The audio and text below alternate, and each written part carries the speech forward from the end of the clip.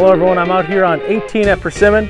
I've hit my drive a little wayward to the left, and I found myself with a fairly difficult shot here. I'm somewhat on an uphill lie, but I still have to keep it low at the same time. So I got to try to get this ball over the slope in front of me, but also at the same time keep it underneath that tree.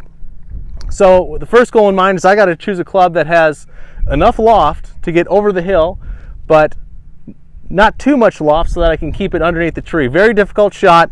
Not one you practice very often, but you'll sometimes need to hit this. So I'm going to give you the best way for you to be able to hit this shot underneath the tree and hopefully get it on the green. So I've chosen for this shot my 21-degree driving iron. It's going to give me just enough loft to get over the hill in front of me and then also keep it underneath the tree. This is going to be a punch shot, meaning I'm going to try to keep my hands in front of this golf ball at impact, thus de-lofting the face a little bit, striking down on the ball to get good contact, and driving it low underneath the tree.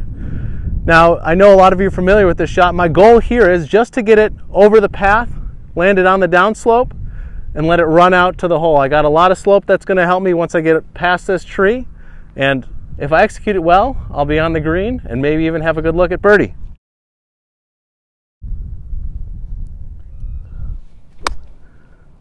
There we go. Well, I achieved my two goals. I got it over the slope in front of me and underneath the tree, and it looks like it's just rolled onto the right side of the green. So next time you're in this scenario, make sure that you play that ball just back in your stance. Make sure the hands are going to have beat the club head to the golf ball and punch it underneath the tree.